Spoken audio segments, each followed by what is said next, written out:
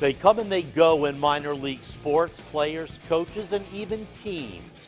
Thus, Hampton Roads hockey fans will be saying goodbye to the American Hockey League as the Admirals franchise will be moving to California.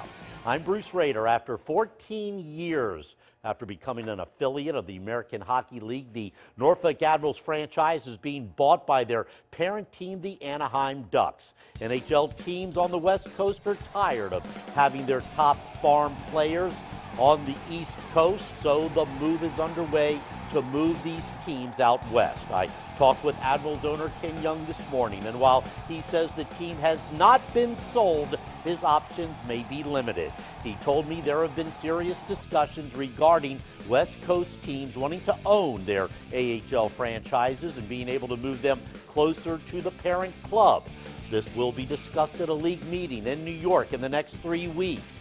It's true the team has not been sold and will finish the season at scope, but sources confirmed to me last night there seems to be little doubt Young will sell the AHL franchise to the Ducks for over $3 million. But don't expect scope to go dark during hockey season. If all goes well, the Edmonton Oilers are expected to move their Double-A team to scope. The Condors, now based in Bakersfield, California, and a member of the ECHL. The Oilers would own the team.